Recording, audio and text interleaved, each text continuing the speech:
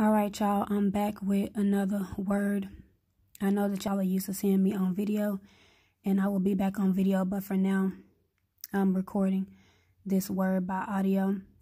All right, and so yesterday, God was talking to me about peace, okay? And he was speaking to me about peace today as well. And he was just talking about godly peace versus worldly peace, all right? And so these are the things that he gave me to give to y'all. Okay, so he was saying, godly peace brings you comfort in the midst of the storm. Worldly peace says it's all going to be okay, but has no direction in how.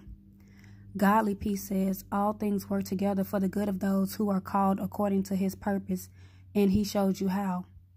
Worldly peace gives you a fake sense of comfort, but godly peace is your comfort. Godly peace allows you to be content in whatever situation you are in.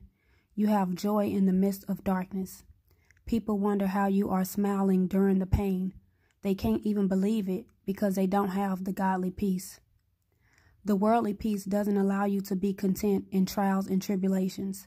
It causes you to look for things and people to distract you so that you can feel a sense of peace for a moment of time. Godly peace is forever, but worldly peace is temporary. All right, and so the scripture that he led me to was John 14:27, and it says, I am leaving you with a gift, peace of mind and heart. And the peace I give is a gift the world cannot give. So don't be troubled or afraid. All right, and so this is a message that he wanted to release to you guys today. So whatever you guys are going through, seek God and ask for that comfort and that peace that only God can give you, okay? Worldly peace is temporary, but God's peace is forever. Okay, so that is it for this word, and I will see y'all in the next video. Bye.